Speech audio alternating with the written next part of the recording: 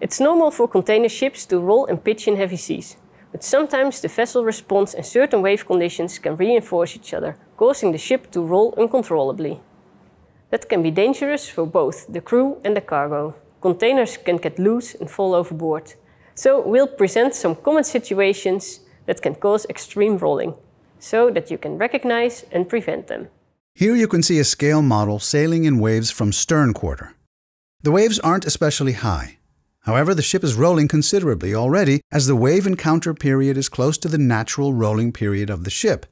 This is called roll resonance or synchronous roll. To recognize and prevent this from happening, you need to pay attention to three things. 1. The direction of the waves.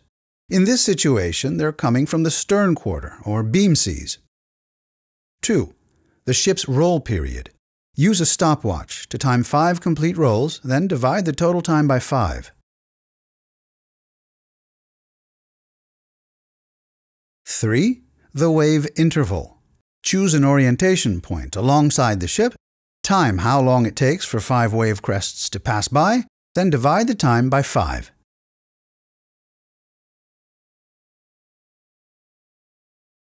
If the rolling period is about equal to the wave interval, then you need to take immediate action.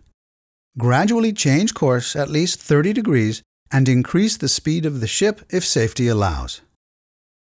For more information and a calculation tool, visit marin.nl/jips/toptier.